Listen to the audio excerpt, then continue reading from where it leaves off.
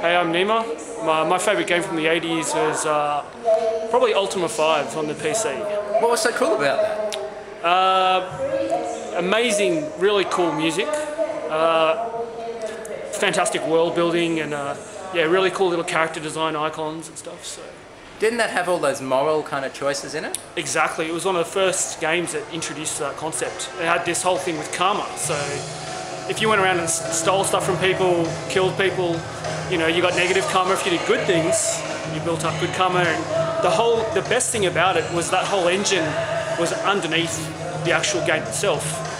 So you didn't know what your point system was. It just affected the game kind of on a passive level. Are there any games you play now or have played since that capture that same feel? Yeah. Metal Gear Solid 4 changed my life. So no. But no, it was an amazing game. Almost like a film. So yeah, really, it had a real emotional impact, which I think a lot of games don't have that. What about in the arcades? In the arcades, I don't really hit the arcades so much anymore.